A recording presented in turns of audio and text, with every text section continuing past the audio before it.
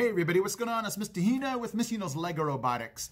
Today's video, I'm going to show you what I always do once my robotics students get their Lego Mindstorms EV3 kit. It's a really cool project called the Golf Ball Tower Challenge. It's a really neat starting off the year activity. It helps them get, together with their partner and work together to build a golf ball tower. And if you want to see that, stay with me.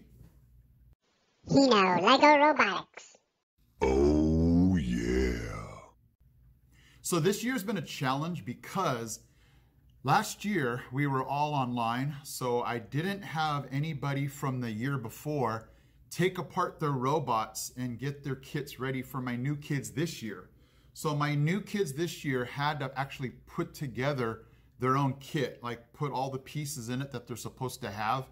And I actually thought to myself, that's a pretty good thing, because in the years past, I would just hand kids this perfectly made kit from the year before. The students inventoried their kit, and so I would just hand the new students a brand new kit, basically with all the pieces where they're supposed to go. This year, my students had to do that themselves. And I think that's good because now they appreciate how long it takes to put all the pieces into their kits that they're supposed to have. We started it on Monday, and it's Thursday, and I have students that still haven't finished putting together their kits yet. So we're gonna do that golf ball challenge tomorrow. And so what I'm gonna do in this video is show you all of the different towers that students made and give you the rules that I give my students when they do this tower, and definitely show you who won. So here are the ground rules for the golf ball tower challenge.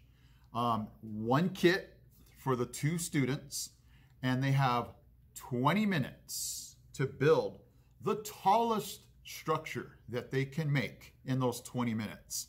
Here are the rules of the things they cannot use. They can't use their brick, can't use any of their sensors, and I don't want them using any of their motors.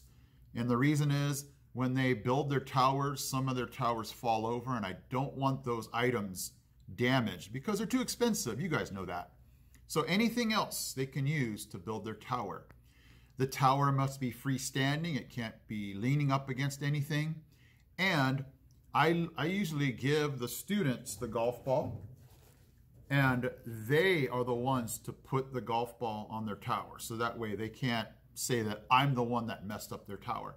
Once the student lets go of the ball, like they put it inside something, we just count 1001, 1002, 1003. If their tower is still standing, they were successful. And then, I go around the room and I'll take the yardstick and just measure everybody's tower. The tallest team's tower that still holds this ball is considered the champ. So it's just a really neat way for the students, because it's so early in the year, to get to work together with their partner, bounce ideas off of each other, and ultimately work together to get this tower built. So it's a really neat project. Definitely consider this, and you can feel free to alter any of my rules to make, have it fit your class. But let's go ahead now and go to the videos and picture that I took of my students' towers, and definitely the winners.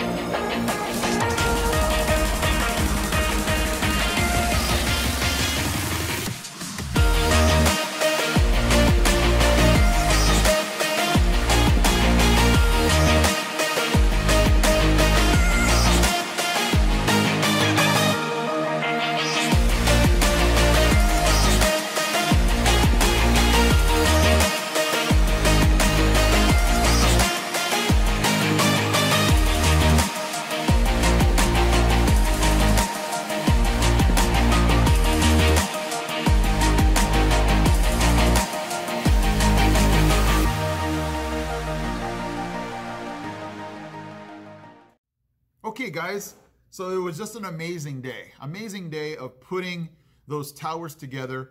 It was neat to be able to watch my students work together to get those tower built. And it was neat to see the different ways that they built it. What did they use for their foundation? What did they use to, put this golf ball in? So I just love walking around and looking at the different towers because they're all usually this, different. And it just shows me the creativeness and how everybody just thinks differently when they're given a task like that.